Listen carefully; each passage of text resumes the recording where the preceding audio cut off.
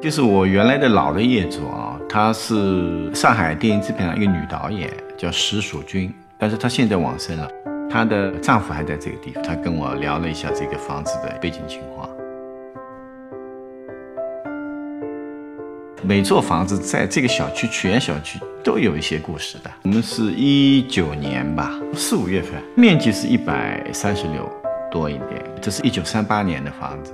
当时是上海做个布料最大的一个商人，叫士林兰布。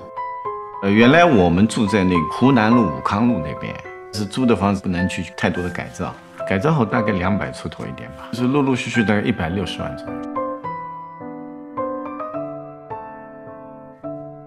8年前吧，他是第一次到中国来时，当时要到贵州遵义去支援那种小朋友，所以路过上海，在路上邂逅认识。是14年嘛，我们就结婚了嘛。就是我来的时候是不会说中文的，每次到吵架的时候，他就用中文的，那我就觉得好不公平，我根本听不懂他在骂我什么。不会有问题好吧？然后就后来就慢慢学的。我就是进入了一个中国的家庭，那我必须要按照中国这种很传统的生活方式去生活在这里。就是院子里面有这个超级大的树。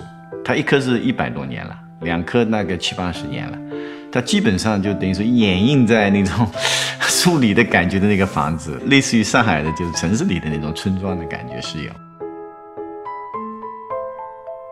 把所有能打掉的啊，包括破墙、把采光全部改造好。这房子特点是最高的屋顶到这个地面将近6米高，不同房间就是错层之间的关系靠这一组楼梯把它解决掉。在这个阁楼上有一个休闲的所谓瑜伽的方式，是我老婆在用。我们现在的梁啊，全部是老的，在原来的壁炉基础上增加了一个细炉，就全封闭的一个壁炉。主要室内的家具啊、软装部分是 K 总在管，他的审美啊还是蛮有感觉的，所以没有分时间，没有分新旧。没有分那什么东方西方，没有这个概念。他不是因为中国或者是印度，他不 care 这个背景，他就是凭直觉，很难去改变他的想法。我比较弹性，所以都 OK 了。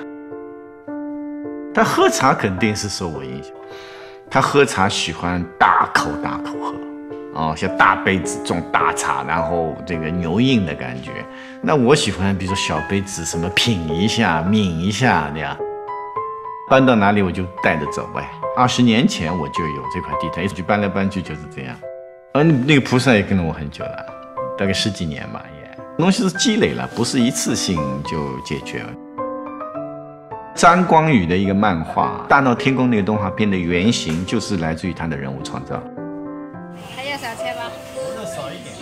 我们最爱菜场，一起去菜场买菜，回来做菜，那尽量在家里吃。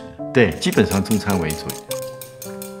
但是就是一开始我烧的还是就偏他的口味，就比如酱油很多、油很多之类的。然后后来现在就慢慢开始，我现在在中国已经6年了，就是我觉得跟欧洲的一个很不一样的点，就是在中国还是上海男人非常会做家务。到了中国，他基本上就没回去过。他想成为一个中国人，他没有外国人心态去看待中国这些东西。现在的社会就是越来越现代吧，所以就是这种差异性越来越少。